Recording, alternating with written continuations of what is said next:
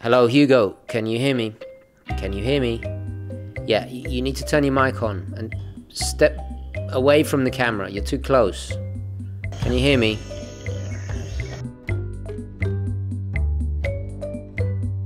Can you hear me, darling? Oh, this infernal human contraption.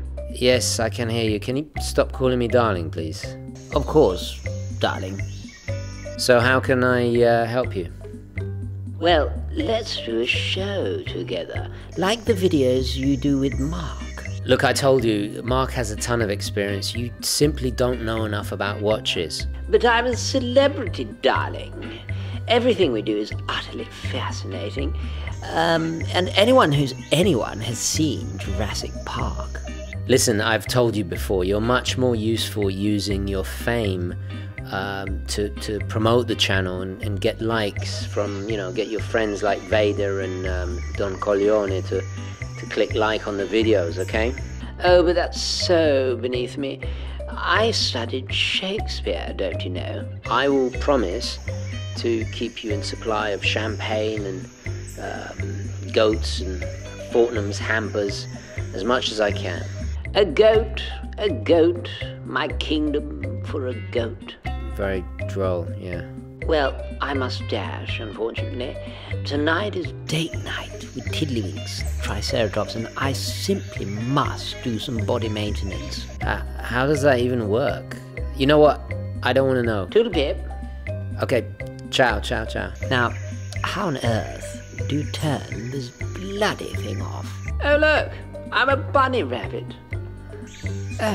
What's going on?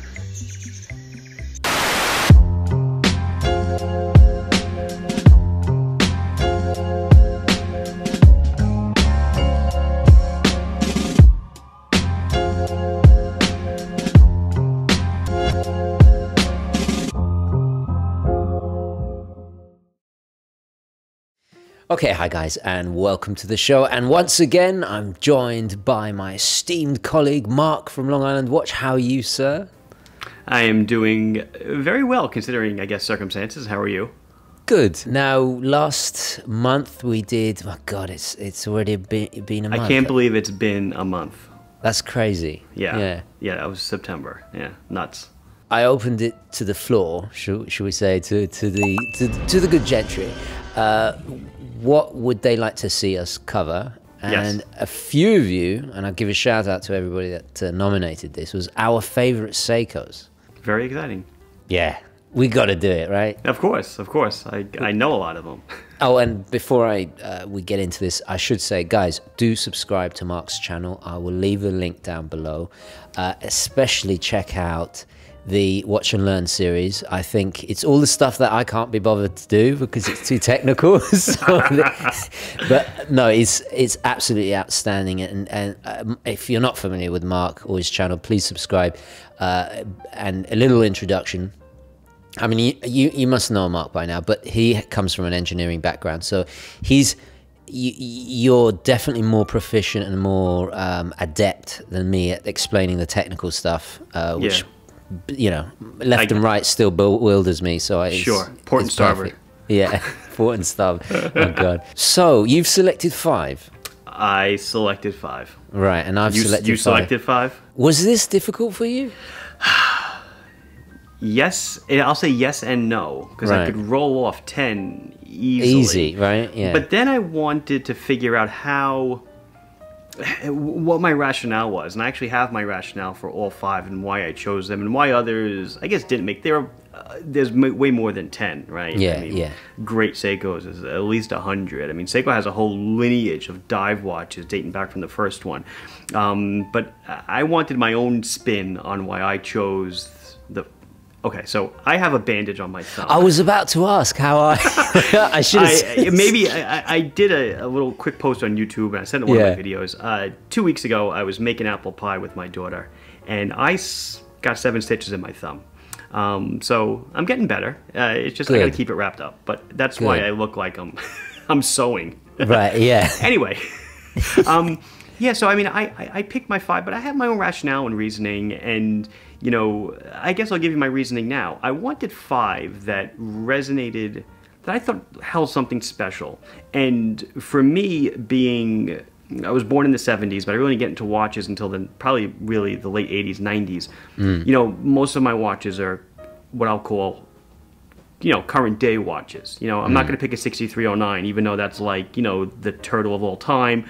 But that watch doesn't mean anything to me. Right. So I picked watches that more from my time. And one historical piece I thought was just really cool. But I picked them for engineering. I picked them for personal reasons. So I guess we all have our own reasons. How about you? Yeah, you know what? I think I came to loosely the same conclusion.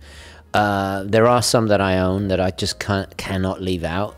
Right. But I think two or three of my 5 are more, and I don't own all of them, are more about the same kind of their significance and their meaning and what they represent. So, yeah, we have to do wristwatch check before we completely you know, forget. I can't believe I almost forgot. So, yeah. I'll go first. So I'm wearing, well, I'll show you.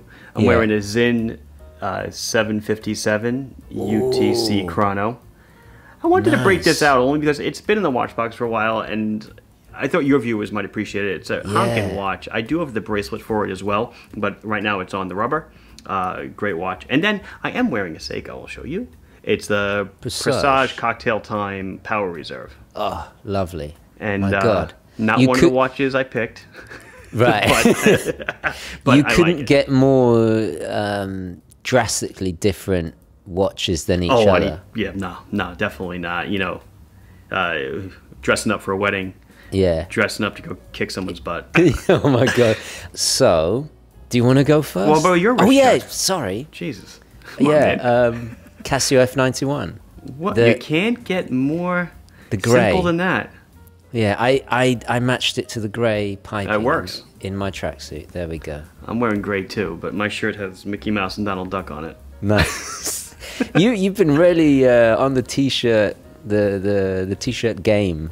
Oh yeah, it's my life. It's my life. Next month you should bring out a different t-shirt every episode. Okay. Yeah. Nice. There you go. Classic. Lovely. Right. Why don't you go first? Go on. Yeah, how do you want to do it? No, I'm just going to do it. It's just 5. It's just 5. No importance. Is yours importance? Kind of, yeah. Oh my goodness. Oh my goodness. So I should have emailed you. If yours is going to be of importance, then I'm going to go in importance too. All right. Okay. Cool. So the first one I'll do would be the Little Military SNK 809 nice. K2. That's the 37 millimeter day date with the 7S26 sandblasted case, nylon strap. I own it in the green. And so that's the watch. And then why did I select it? Well, I feel this was the #1 value that Seiko came out with within the last, say, 20 years. That's kind of when the 5s came out, these 5s, around 20 years ago. So you're getting the same movement that was in SKX. You're getting excellent case size. You get great lume. You get so much stuff, and it was, back then, now they retail, if you can get them, for close to $100. Back then, they were like $65.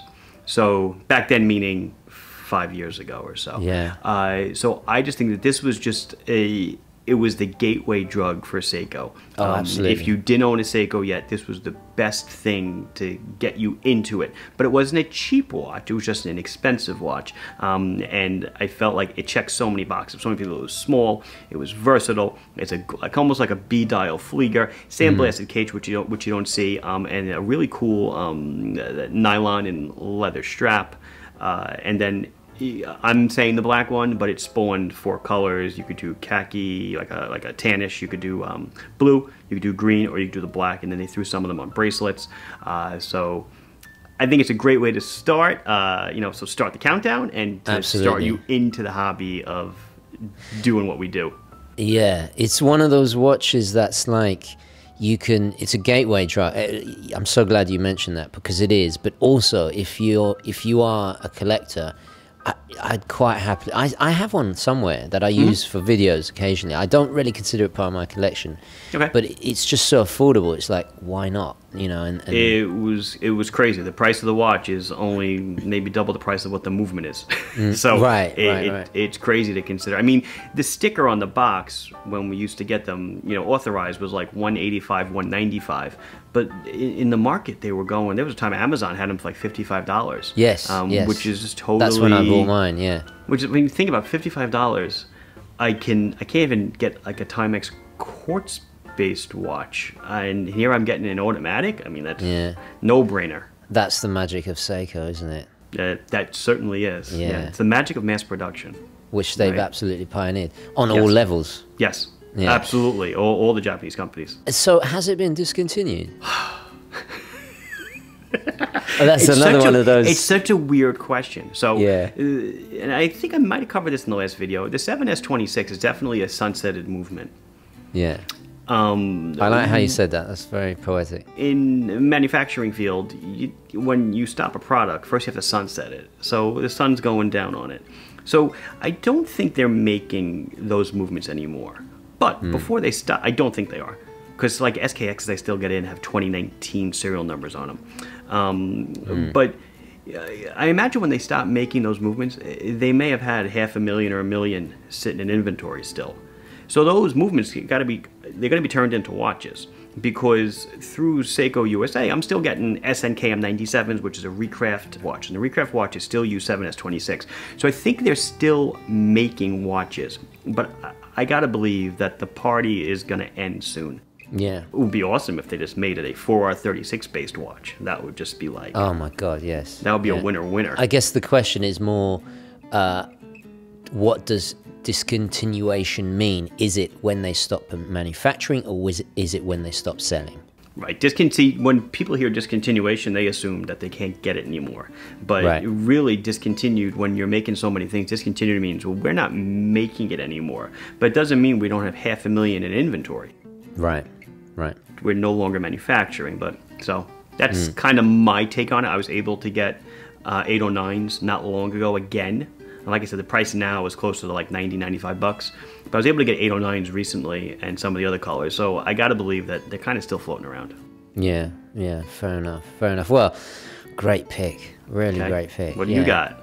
Number 5, wow, you couldn't get more further from a mechanical watch, because it's actually in this book. And I got a...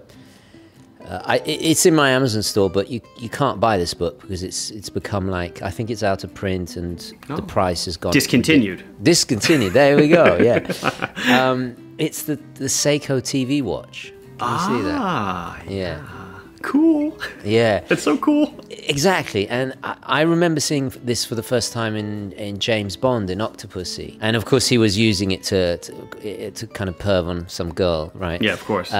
Rest in peace, Roger Moore. But it heralded a new dawn for Seiko. At the time, you know, the technology was moving so quick, that miniaturization of parts. And sure. It is a bit disingenuous because... Yeah, it's got like a whole set of equipment with it, right? Really, 007. Look, I haven't time for these adolescent antics. Yeah, you have to have this thing plugged in. So it's not, you know, in your pocket, and it's not, you know... We take it for granted, I mean, the technology we get on our wrists today. So this came out, when was it? 1982. Now, I was considering adding the UC 2000 from, I think it was 84, which is the wrist computer. It's like a watch that then plugs into a keyboard, right? Okay. Did you ever see that? No. It's crazy. It's a crazy And what watch. was it, and what could it do? You could store information like addresses, this kind of thing. Oh, it's like 4 lines. Yeah, that it 4 ran out of lines, memory. right? But you could carry that information on the wrist. Got it.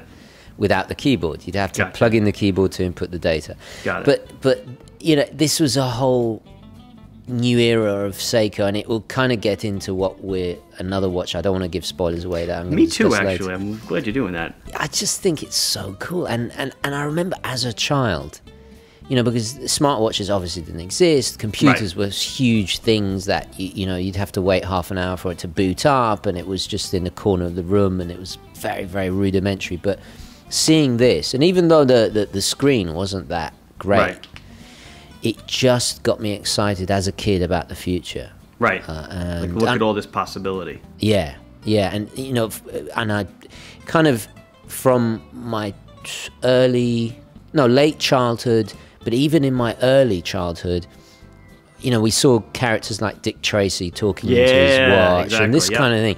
We'd always wished for that. And then later, when I was, I think, about 10 or 11, I saw James Bond, which actually wasn't really appropriate for my age. But the point is that then it was like, oh my God, this is going to be a reality one day. Right. You know? Well, I'll go. I had in high school, I remember, I don't know what the brand was, but a watch came out with a remote control on it to control your TV. Yes. Because we're so lazy.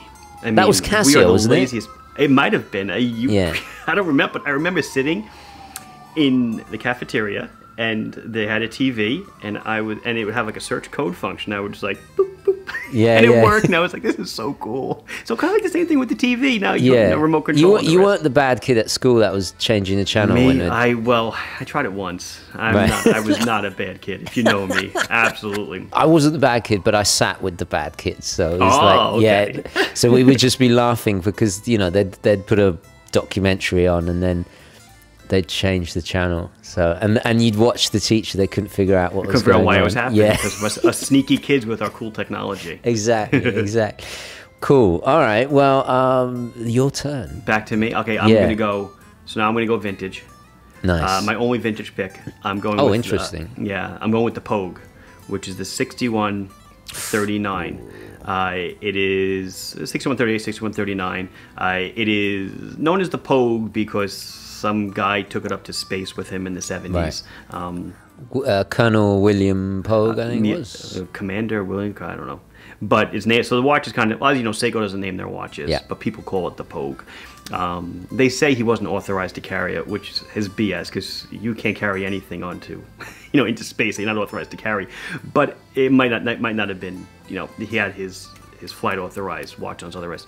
Anyway, so I dig the Pogue because, first of all, the watch is from the 70s, and we've got an awesome chronograph. It's a chronograph mover from Seiko, and it's got this beautiful golden orange yellow dial. Okay, 30-minute chronograph, has an external tachometer and then an internal rotating bezel. The internal bezel you actually actuate with the crown. Oh yeah, I remember. I reviewed one. So the watch has 3 buttons. I'm assuming obviously you're going to put pictures up. Yeah. I don't have one here. You know, the watch has, you know, start, stop, reset on the chrono, and then in the middle is the crown. The crown is flush with the watch. So in the flush position, you can spin it with your finger, and the rotating bezel inside moves. So you can time more than 30 minutes if you wanted to. But then you push it in, and you can like change the day and the date, and you can pull it out to change the time. So that's like so cool that they integrated the function of the watch into the crown. Yeah. So nifty. And then obviously start, stop, reset on the dial. And I just felt like this is just such a cool pick, a cool vintage vibe. It's actually a watch that I kind of seek them out every now and again. They're very difficult to find in good condition, you know, for a good price. Yeah, I've seen a lot of redials of them.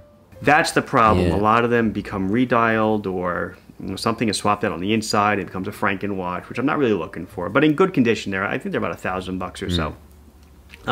And so to me, that's my vintage pick because I feel like just so cool and such a great story behind it that it's actually named after an astronaut. And again, that Seiko doesn't name him. We name him. You know, we thought to name this watch from this guy. That's my Pogue pick. Very nice. Well, now correct me if I'm wrong. Wasn't that the same movement that they were rushing to compete with the Swiss to be with the others for yes, first automatic? Chronograph, because chronograph movements are, you know, you can look at today. I mean, so Seiko was making chronograph movements. This is in the 70s. How many chronograph movements do they make today? They make the NE88, right? And that's kind of about it. There's automatic chronos are just so difficult to come by. So I know we think that we're so advanced, you know, technologically, you know, digitally, you know, we're very advanced. But when you get down to the miniaturization level, to think about in the 70s, they were able to all the technology they could do to make this little miniature operating, and by no means the first one in history, of course, but this little miniature operating chronograph. I just think that every time I look at a chronograph, I'm like, wow, I can't believe all the moving parts that are in there. But they did, you know, the 70s is now like 45 years ago. Yeah. So it's so amazing that they could do this stuff back then, and and even today, like I said, they're not doing it in mass. There's not a load of Seiko chronographs out there at all, because now they're really expensive. Yeah, that's true. That's true. Right. Well, and this was difficult. I wanted to include a diver. I was thinking, oh, I'll put the SKX, and then I was like, no, that's too easy. And then Marc might do it. Yeah, Marc might do it. And then I was thinking Munster, because it's just so different. It's Marc might do it. Marc might do it. Yeah, quite a ballsy watch as well.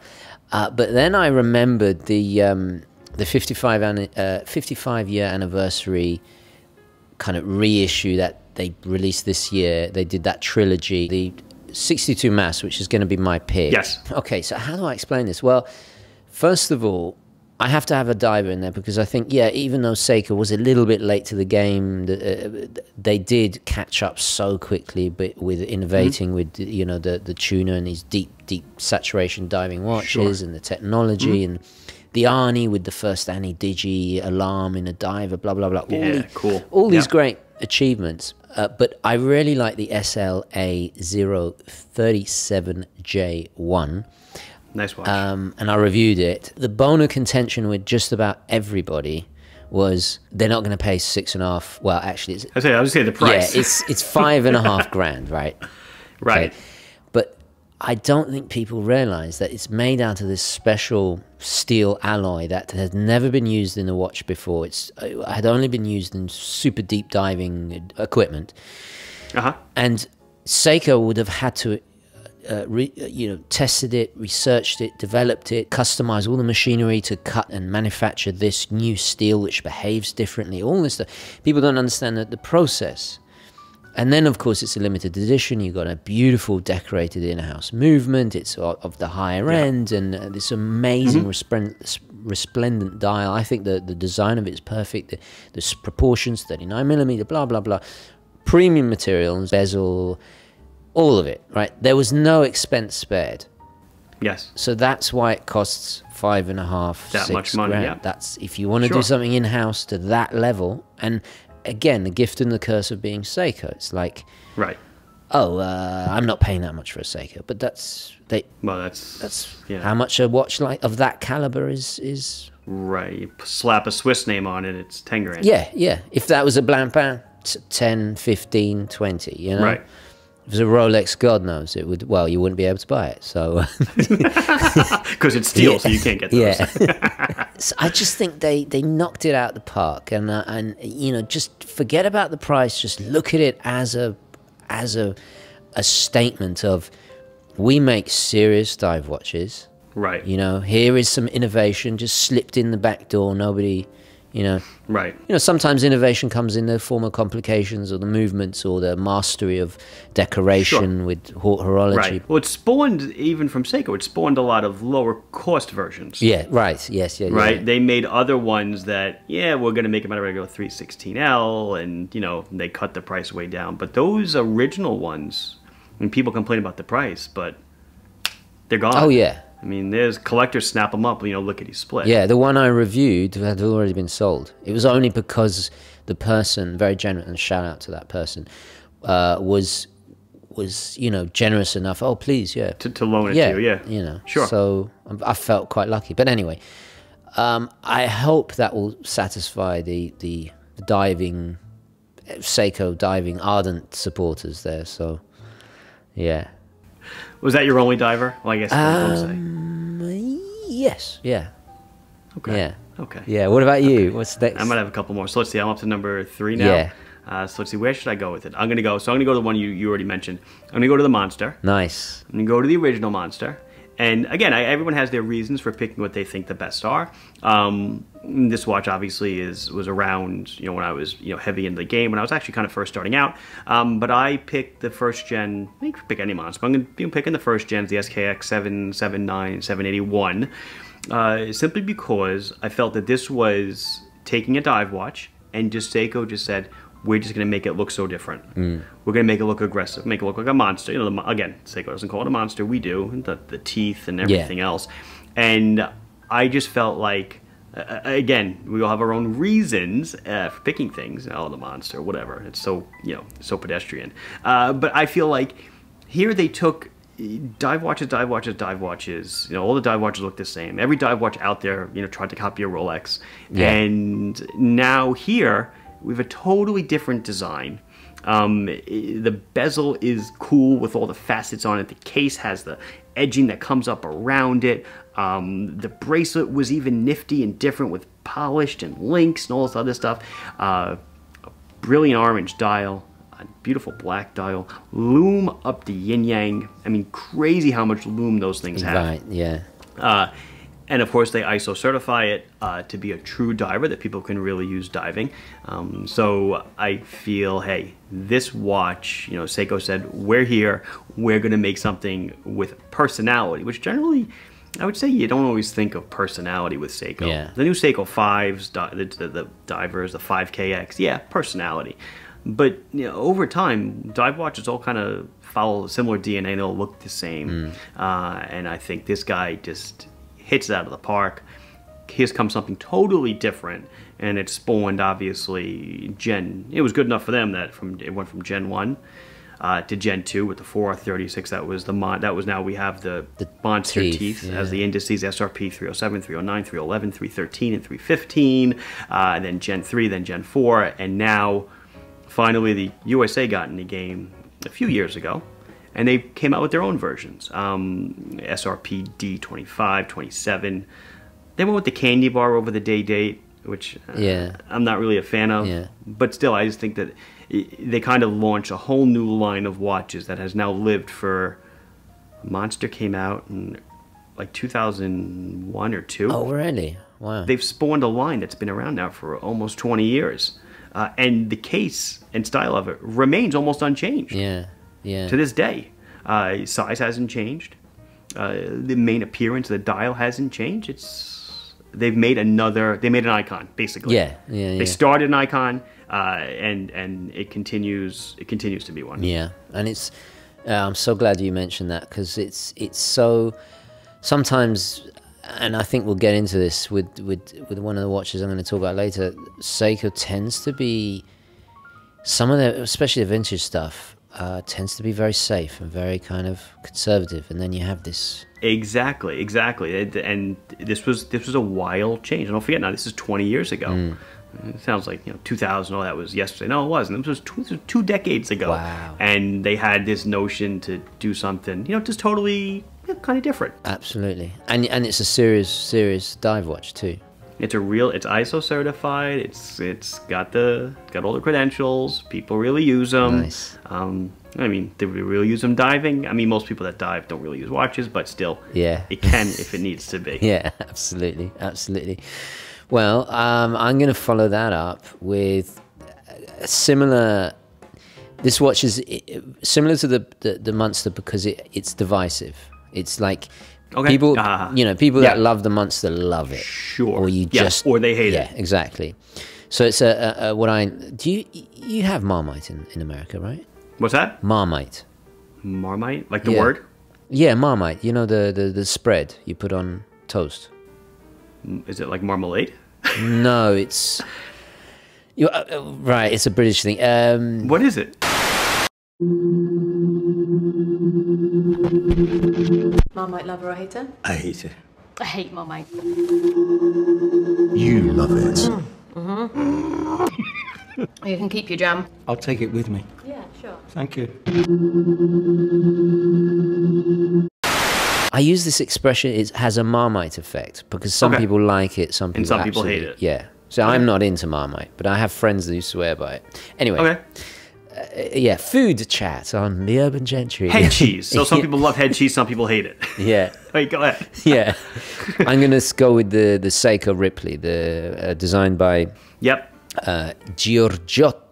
Giugiaro. I hope I haven't butchered that. Even for somebody who spoke Italian before they spoke English, it's difficult. But it's in the 50 most 50 watches that changed the world. There we go. This is the original. That's the original. Yeah, which came out in 1986. I've just recently bought the PVD version. This is the re-release. Not sure if you can see that. hold it right up to the camera. No, thank you. No, there you go. There you go. So this is just such a crazy design. But in reading about this and going into the history, a bit like the Munster, it was this very kind of ballsy, risky move. The original caliber that's in the very first one was the 7A28, which is made history in 1983 by being the first quartz chronograph. Now, we definitely take these things for granted, but by being quartz, it suddenly gave the designer of the watch a little bit more freedom. Oh, absolutely. Yeah, so, and Seiko approached Ital Design, which is an industrial design company founded by Giugiaro and another chap whose name evades me right now, but basically redesign the watch into something kind of sporty and racing, because obviously he was a car designer. So now, and I really should explain the distinction between industrial designer and somebody who designs watches, because they approach it from a more aesthetic, but also in terms of ergonomics and in terms of from the user's perspective and making it efficient. So you see where I'm going with this? Yeah. So, I was saying it's outside in as opposed to inside out. Exactly. So not so much on the engineering, because now we finally had quartz movements, which gave the design a little bit more freedom. So they came up with this, well, there were 4 designs. There were 2 digital, 2 analog that Seiko hired them for. This was one of the 4 designs with this asymmetrical weird thing. But if you wear it and you use it as a chronograph, you know, imagine, I mean, we're talking... Very functional. Yeah, we're talking a pre-smartwatch age, so this would have been cutting edge technology. Your hand is on the steering wheel, you haven't really got time, and it's very easy. It's intuitive. For a racing car driver, you know. Yes. The other thing is one of the designs had a face that was at an angle, so you could read it. Driving watches. Yeah, very, very cool stuff. And then, of course, James Cameron, who is a big Seikoholic, he wore the Arnie, actually. He's one of the early Arnie fans. He got hired to do the sequel to Aliens. Right. And, you know, he's a absolute stickler for attention to detail. He oversees everything. So it's not a coincidence. It was, you know, there was Seikos throughout that film, all designed by Giugiaro, because it has this kind of industrial futuristic look, which is perfect for a science fiction movie. So it's got the 3 things that make a watch iconic. Innovative, sorry, I almost swore. That's okay. That's okay. Do it this way around. Innovative technology, cutting edge design, and then it's got movie stardom. Right. Now, do you wear it often? No, no. You have to wear the right clothes. When you do wear it, do people say anything to you? Like, what the hell is that? Or do they know what it is? Which one is it? Right. Like, what the hell is it? They do. They watch people get excited because they get it. Yeah, you know what it is from a mile away. But I was about to say civilians, non-watch people, civvies, non-watch people genuinely take an interest and ask about it, which is great, because you start a conversation. I never get that with a Submariner or even a Speedmaster. They're so under the radar. But yet it's a great conversation piece, and it's fun.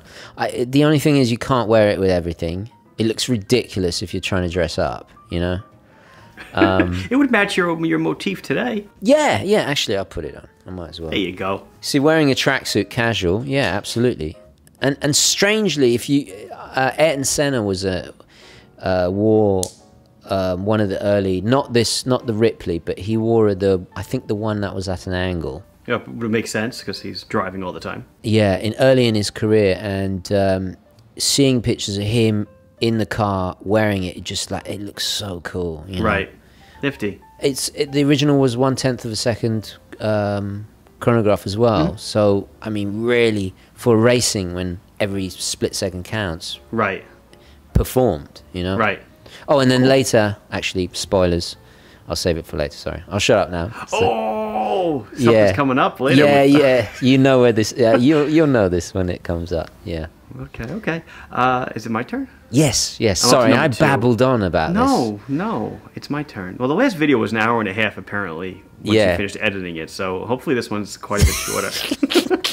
You know, when I put that up, I thought, oh my god, no one's gonna watch. Who's gonna watch this? Do you know how many people have said to me, I watched the whole thing from beginning to end, and I'm like, no, you didn't.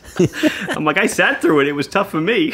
Yeah, it took me about 4 days just to edit the damn thing. That's crazy. Okay. Sorry. My number 2. Which way should I go? I'll go this way. So I'm going to go with Snowflake. Grand Seiko Snowflake. Nice. So doesn't matter. I don't care which one you do. It could be the SBGA011 or the 211, which is the more modern take on it. But the Snowflake. If you don't know the Snowflake, okay, so it is a titanium watch from the mines of Grand Seiko, 2016, 17, spring drive watch. So I like the watch for 2 reasons. I like it for the dial and I like it for the spring drive.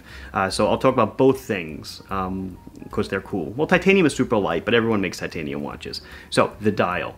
The inspiration for the dial came from, the story goes that the designers were looking out the window in Japan and the landscape around the Seiko buildings and the freshly fallen snow. So they wanted a dial that mimicked it. And damn, did they do it. It's the way the dial is molded. They had all new processes just to get the dial right. I mean, they took them a long time to get the dial the way they wanted. When you look at the watch, it does appear the dial is white like snow. The dial is actually plated in silver.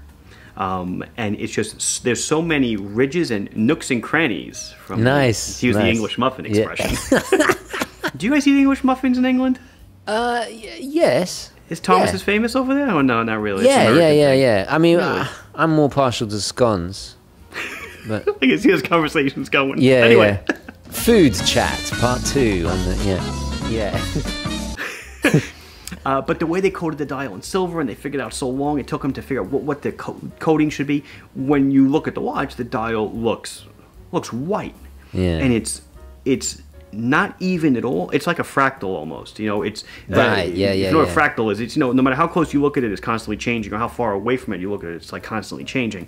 So they couple that with their super crazy AR that they put on the crystal. Crazy AR, like they're super duper the best stuff that they have. Right. And when you look at the watch, it's like, oh, I'm gonna touch the hands, and you can't touch it. There's a crystal there, but you can't tell.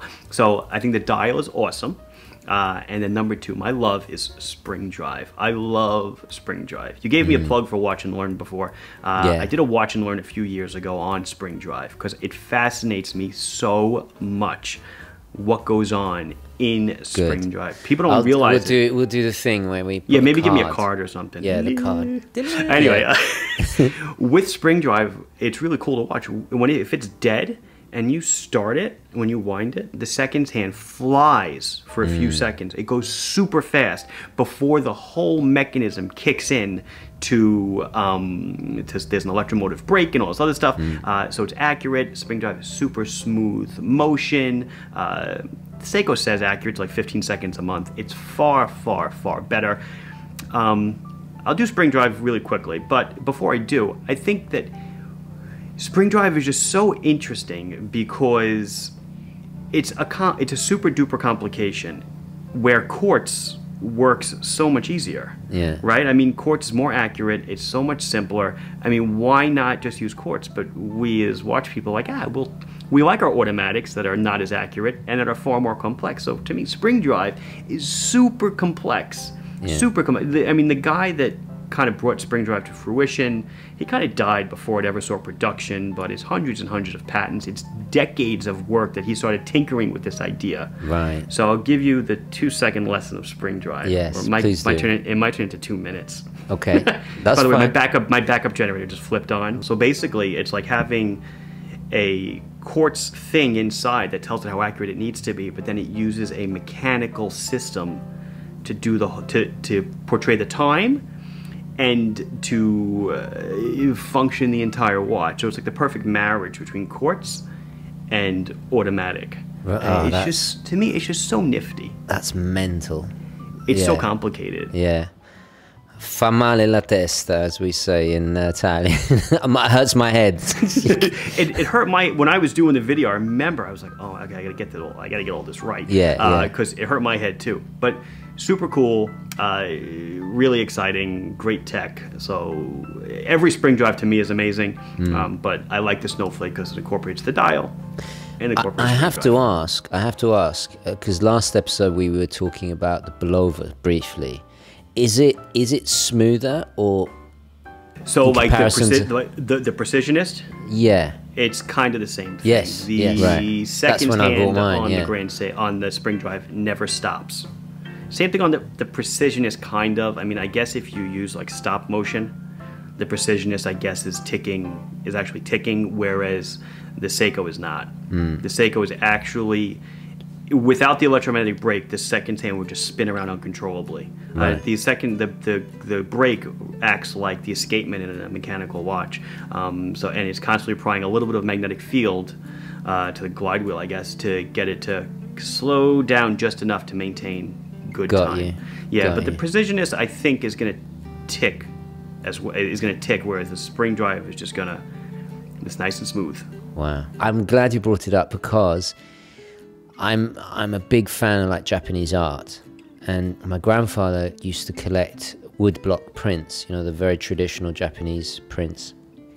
And something that is, in fact, actually behind the camera, I have 2 Japanese vases, and something that is inherent in all Japanese art, and I'm talking about traditional, I'm not talking about modern art, is nature is always the biggest thing. So I have some vases, is vases? You can go vases or vases, whatever you want to do. Right, okay.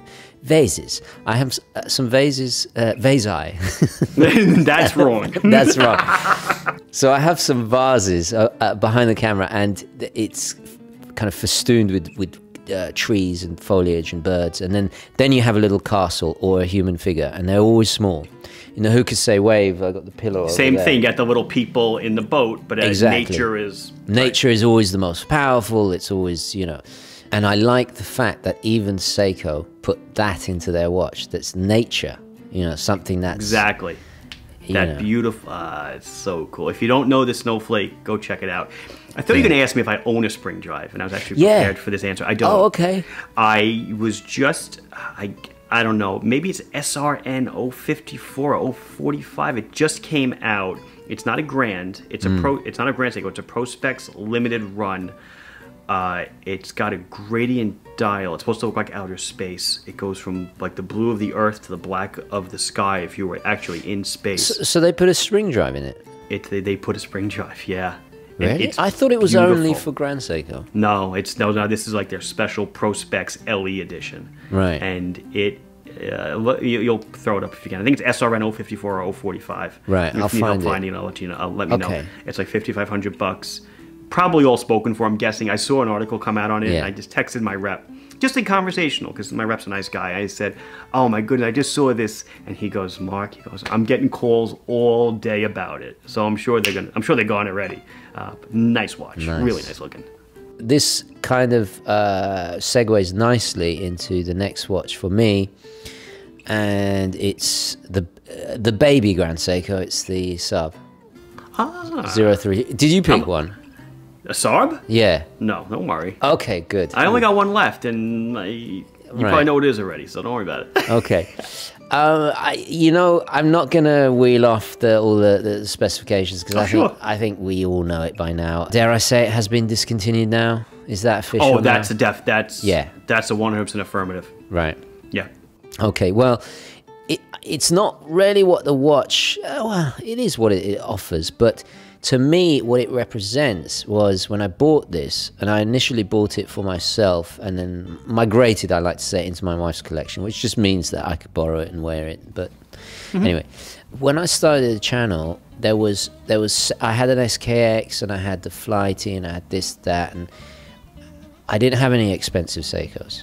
Okay. I had never really, I never experienced Grand Seiko, never experienced, and then I ordered this watch from Japan.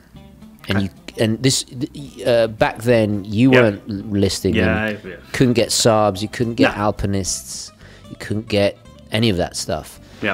you know, I spent, I think it was $300, $350. Jeez. And yeah, and there was this watch that was like, oh my God, they've signed the crown, they've different steps on the polishing, and you got this beautiful, great hacking movement, and everything about the watch, with the exception of actually the bracelet wasn't too bad too. Punched way above its weight. That's true. And then I was like, well, why can't we get this in America? That video went viral. Everybody kind of jumped on it. They discovered it, and I think out of sheer demand, Seiko must have finally realized, you know what? Why don't we just, you know, not keep it for domestic and that watch never went domestic. Never went domestic. Never went domestic officially.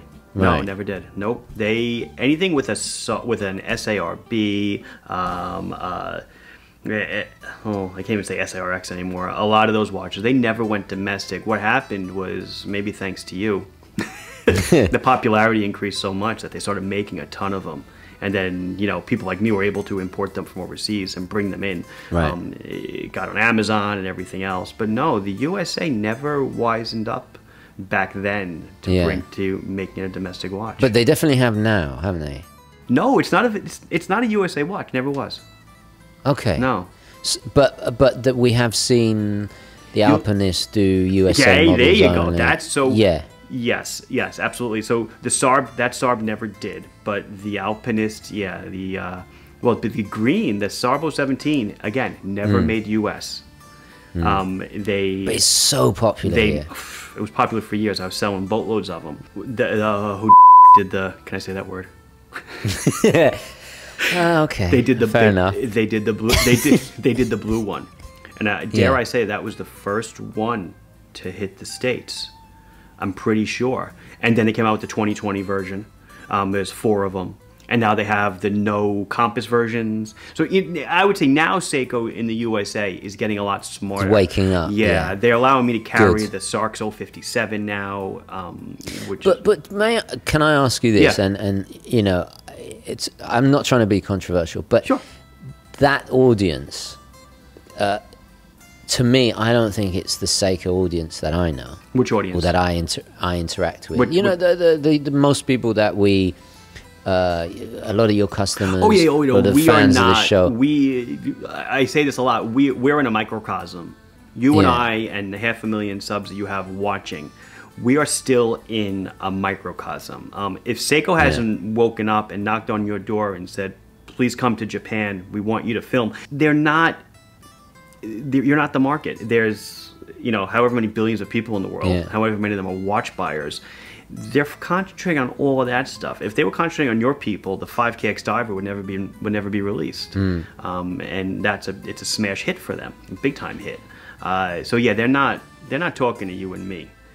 They may find a watch every now and again that resonates with you and me. Right. I'd read an article. It was a book, actually. It was a book about time. I read a lot of books about time. Nice. About precision. And some guy was talking about precision, and he's saying I went to a factory in Japan where they make the quartz movements for their lower cost watches, the ones that are in Macy's and stuff. If Macy's is still around, I don't know if they're still around. But, oh my God, But the machine makes 25 to 35,000 movements a day. So think about that, and that's the cash cow. Yeah. Not making, you know, however many SARBs they were making. Right. It's the cash grab. I totally get it now. That explains it all. Yeah. That's the money. When they would, you know, my rep would get, and I guess I'm segueing off of your thing. I apologize. No, it's fine. My rep would give me, you know, as a USA retailer, they'd kind of tell me, hey, these are the top 10 models in the USA at the time. And I look at them and I go, oh. Those are I'm going to do a replay of that in slow motion. And I look at them and I go, oh. My customer won't buy them, but the Seiko customer does. You know, like again, the Macy's customer buys it. Fascinating. But absolutely. I love the SARB. Yeah. SARB's great. I don't want to get away from your pick. Absolutely. No, it's totally relevant because I think the SARB kind of woke me up to this other side of Seiko. Oh, okay. You know, all I knew Seiko for, and part of it was, let me just turn my phone off.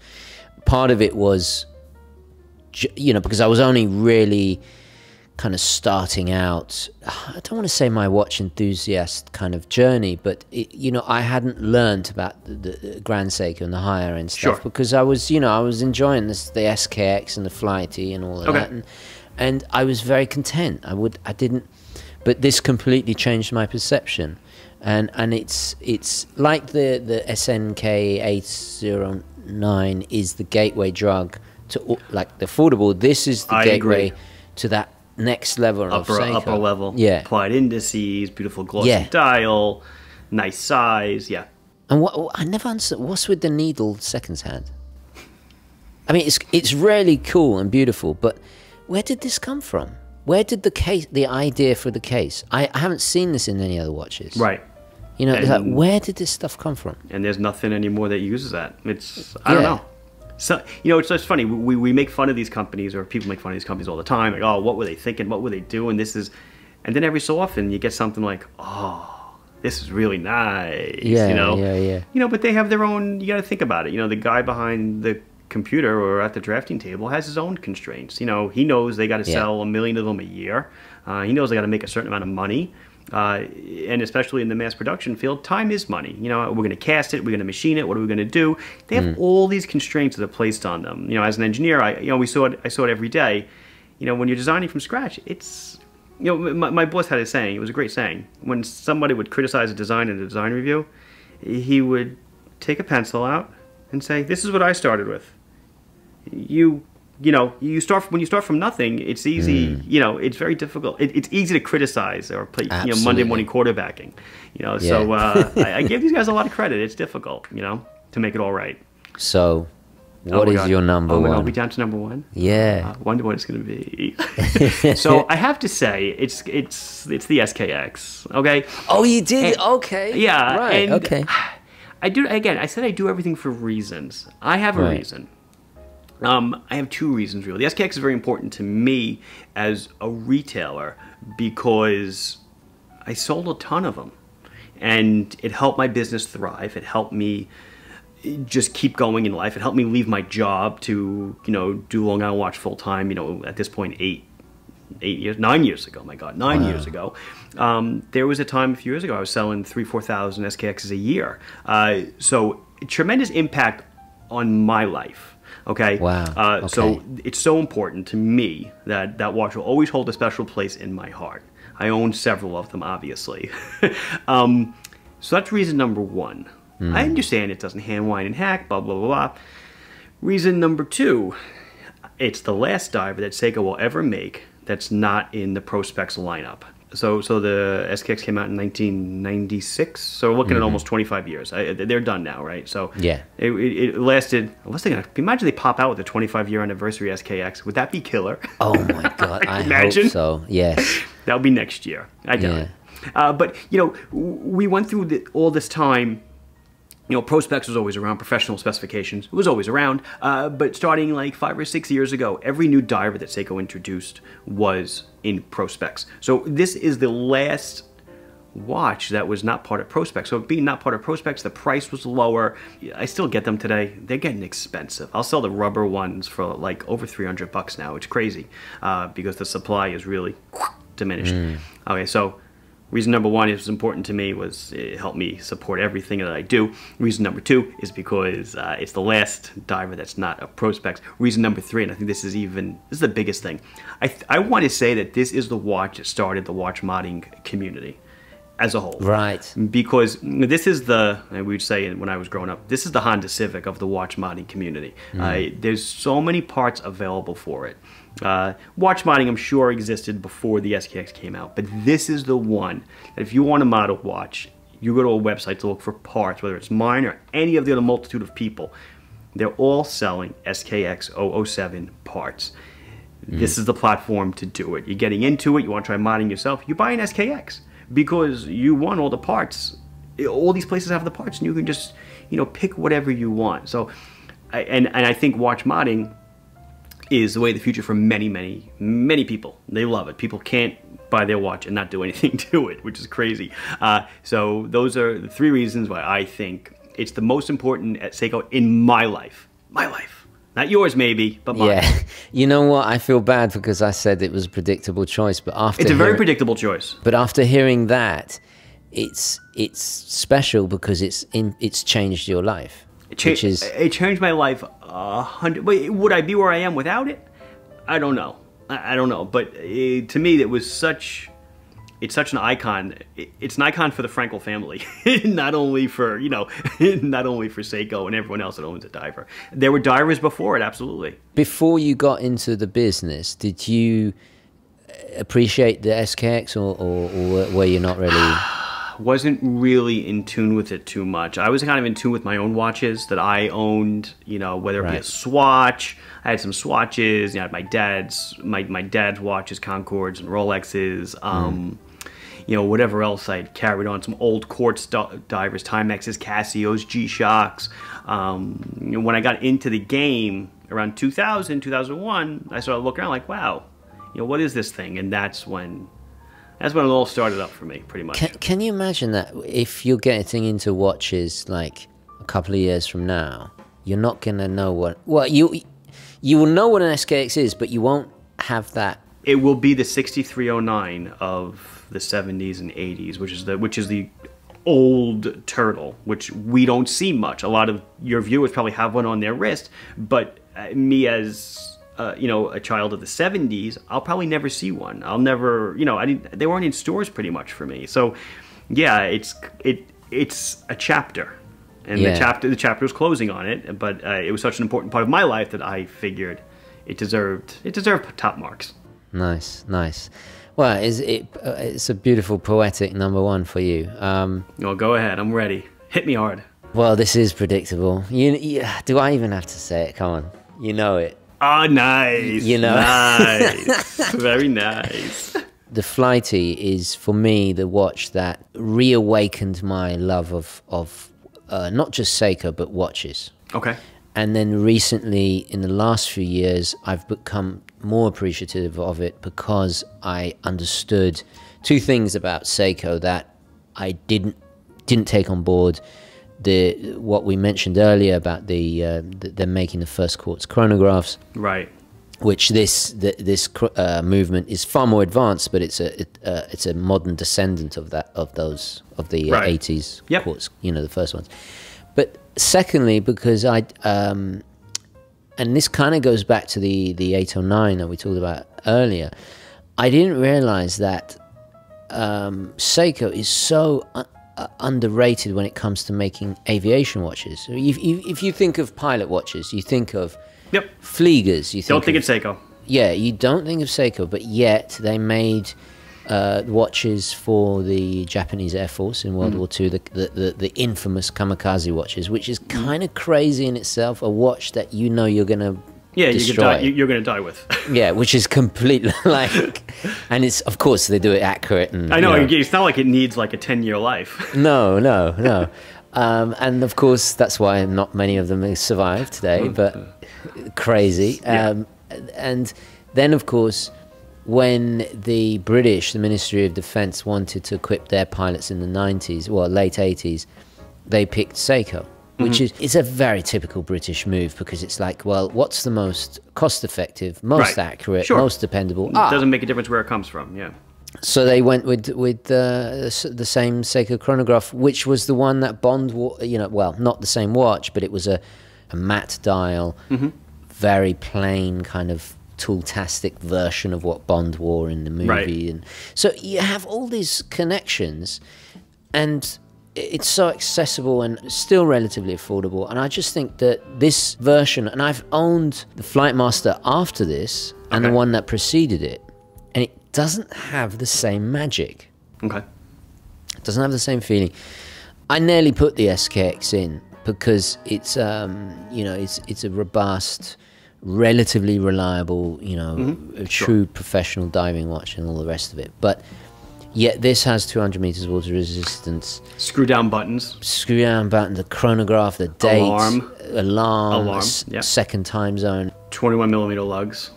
Yeah, which still annoy me, but it's not perfect. It is not perfect. It has the shortest little lugs of all time.